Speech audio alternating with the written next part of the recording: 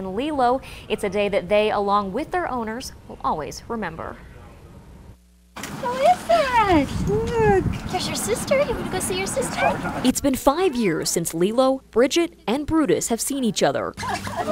Time may have passed, but the bond these siblings share will never be forgotten. Unfortunately, somebody just had dumped them, in a trash can here at the park. Which is incomprehensible, of course, to me. Thankfully, a park employee rescued the pups. They were so fragile and so young and so small that they could have very easily perished. With the help of the Humane Society of the Pikes Peak region, the animals were put in foster care and a few months later, adopted by different families. While law enforcement was never able to find the person responsible for dumping the puppies, It's still a huge win. that the dogs, years later, are happy, healthy, and now reuniting with family. It's been a lot of fun. It's been really neat to see the other puppies.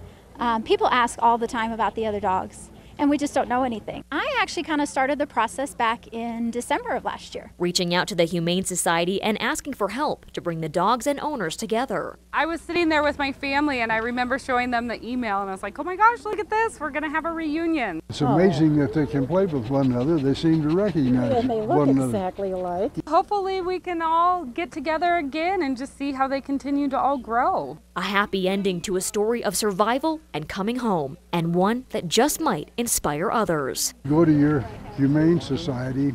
They've got a lot of dogs. Need homes.